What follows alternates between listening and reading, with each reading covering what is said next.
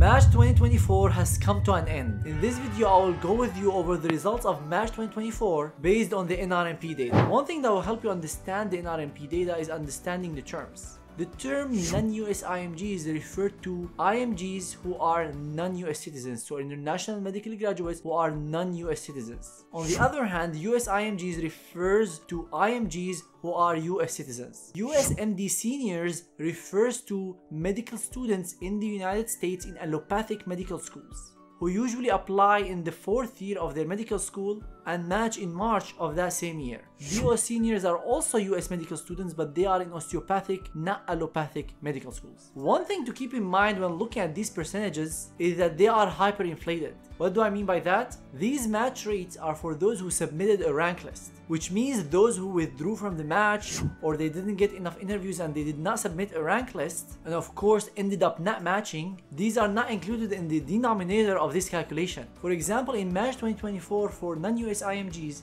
940 applicants withdrew from the match and 1,826 did not submit a rank list, probably because they either did not get enough interviews or they got interviews at places they didn't want to go to. So for non-US IMGs, if you include these applicants who are applicants in this cycle in the calculation in the denominator of the match rate, the percentage goes down from 58.5 to 45.8%. Also comparing this data to last year data, the match rate of non-US IMGs went down from 59.4% to 58.5%. So it's a small change, but that's a decrease from last year. And you can see a similar slight decrease in the match rate of US IMGs from 67.6% to 67%. Now let's look at which specialties did most non-US IMGs match at in MATCH 2024. Of course, always number one, internal medicine, with 3,109 non-US IMGs match into this specialty. Another popular specialty for non-US IMGs is family medicine, with 706 applicants matching into that specialty. Other popular specialties for non-US IMGs are pediatrics with 500 match applicants, neurology with 204, prelim surgery with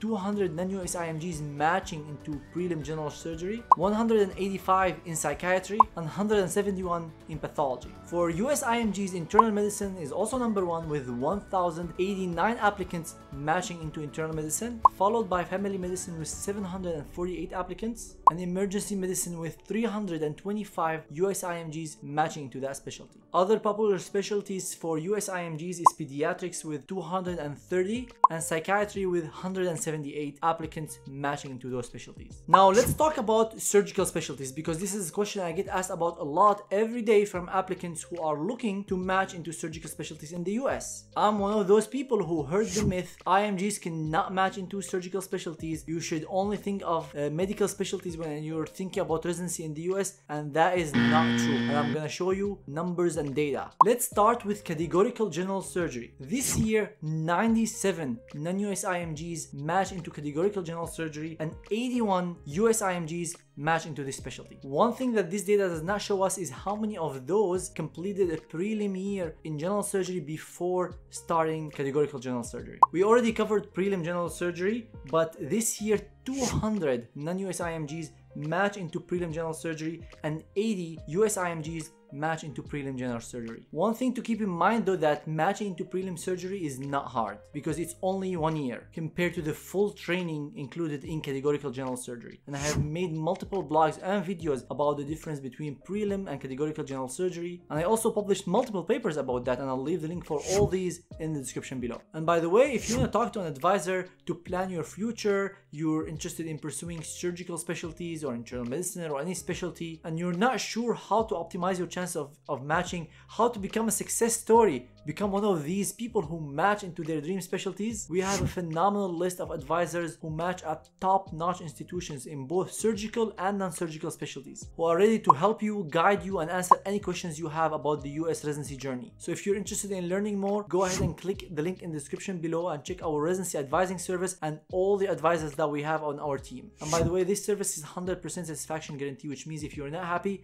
we'll give you your money back. Now let's continue to other competitive surgical specialties, and we'll start with plastic surgery. In MATCH 2024, 8 non-US IMGs and 2 US IMGs match into the extremely competitive field of plastic surgery. For neurosurgery, 16 US IMGs and 4 US IMGs matched into neurosurgery. Orthopedic surgery, 2 non-US IMGs and 6 US IMGs. ENT, 5 non-US IMGs and 3 US IMGs. Vascular surgery, 8 non-US IMGs and 3 US IMGs. However, this year thoracic surgery was the surgical specialty that did not accept or match any IMGs, US or non-US. For OBGYN, 43 non-US IMGs matched and 53 US IMGs match into OBGYN. Now let's shift gears to cover other specialties that are not surgical but they are also fairly competitive. And I'll start with diagnostic radiology. This year, 68 non-US IMGs and 24 US IMGs match into a PGY-2 position for diagnostic radiology. And I want to take a second to explain here so when you're reading the NRMP data you understand what it means. Some specialties like diagnostic radiology or dermatology, you apply to 2 positions at the same time when you apply to the match. The first is your intern year, which you can generally do in internal medicine or surgery, and for that you generally apply to a prelim position. And separately you apply to a PGY-2 position of that specific specialty like dermatology or diagnostic radiology. So you might match in the same hospital and do both at the same place, or you might match in one hospital for the prelim year and another hospital for the PGY-2, 3, and 4 for diagnostic radiology, for example. Some specialties like anesthesiology have a mix. So you'll see programs that take applicants throughout the whole 4 years, while other programs take you for the PGY-2 position separately from the PGY-1. But even dermatology or diagnostic radiology, there are programs that take you for the whole thing at the same time. But the majority of dermatology or diagnostic radiology positions are PGY-2 positions, while the majority of anesthesiology positions are PGY-1 positions. So this year, for the PGY-1 positions of anesthesiology, 79 non-US IMGs and 56 US IMGs match into anesthesiology. Many ask me about dermatology and tell me, is dermatology impossible for IMGs to get in? We know it's extremely competitive specialties, and it is competitive. It's not easy to get into dermatology, but this year in Match 2024, 9 non-US IMGs and 6 US IMGs, so total of 15 IMGs match into dermatology as a PGY-2 position. Other competitive specialties are interventional radiology with 6 non-US IMGs and 2 US IMGs, and PMNR, which is physical medicine and rehabilitation,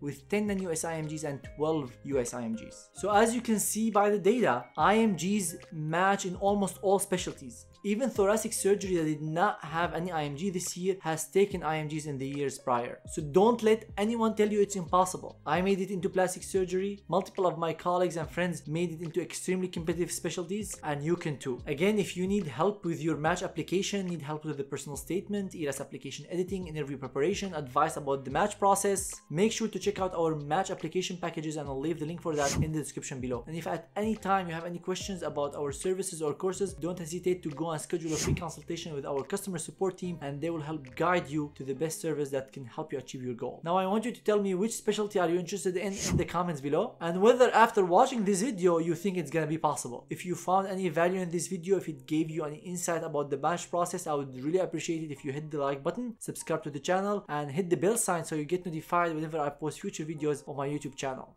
Also, don't forget to share this video with your colleague who is also applying to the match and would like to have an idea about the match data. Wait, before you go, one final thing. I have a free course that I built to help USMLE aspirants learn about the US residency journey, from the USMLE exams, to US clinical experience, research, and the match process itself. This course is fully free and you can access it by clicking on the link in the description below or the cards above. Thank you everyone so much for watching, and good luck on your match.